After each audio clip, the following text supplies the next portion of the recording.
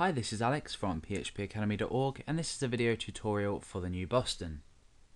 In this video we're going to look at creating an example application that's going to reference the paragraph using a selector or some paragraphs on a page using selectors in jQuery. So essentially what we're going to be creating is an application that allows you to increase the text size on a page between paragraph tags. So the first thing we're going to do is set up our page so we know exactly how it looks. So let's first of all go ahead and create our paragraphs. I'm going to create a paragraph here and that's going to have some text inside of it. So this is some text. I'm then going to create another paragraph just below this. This is some more text. So now just up here we want to create some links that are going to allow us to click smaller or bigger in order to increase or decrease the font size of this text. So let's go ahead and create our links.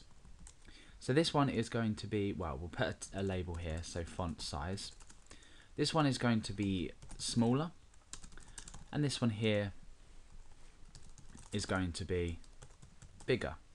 So the link is going to be a hash because we're not actually linking to a page. We're using jQuery to handle when we click on these links. But we're going to give each one an ID. So the first one's going to be smaller. And this one is going to be bigger.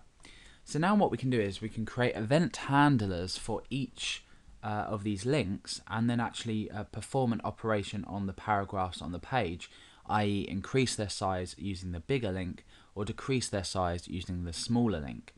Let's just go over to our browser and take a look at our page. So this is how it looks at the moment. We've got a smaller link and a bigger link which we can click on and then once we've finished the tutorial and actually created the jQuery functionality, these paragraphs will increase.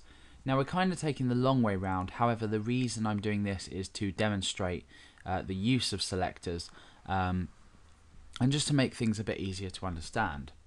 So we've included selectors.js inside of our page as well as jQuery.js, and we have selectors.js here open in our text editor ready to start editing.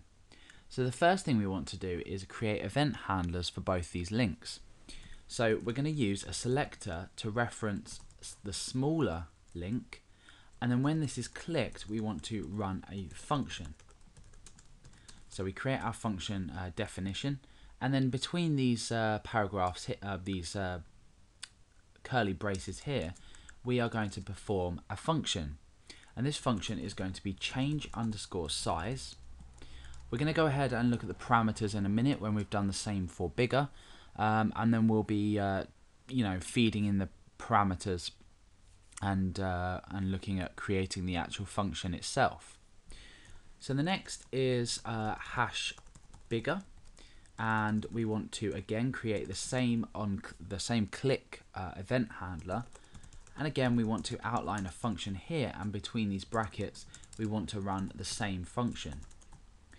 Now the parameters that we're going to feed here is which element we want to be made bigger. Now for example we could choose the element or an asterisk, or for all elements on the page, or we could just choose a specific element, and in this case we're just going to choose a specific element. So the element that we want to feed in is P, and the next parameter will just be smaller. So what's going to happen in this change size function, we're going to change all of the elements that correspond to this selector to a smaller font size, and we're going to use an if statement to check this value inside of this change size function.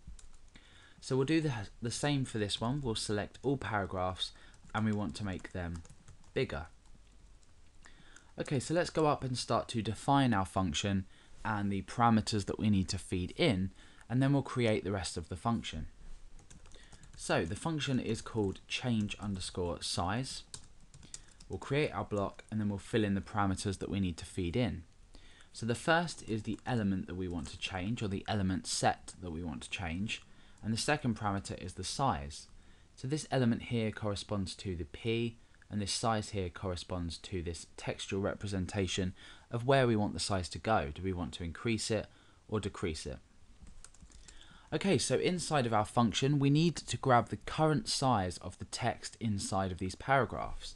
So there'll be a default text size for these paragraphs, which we can retrieve. So I'm going to create a variable called current, and that's going to be equal to element.css.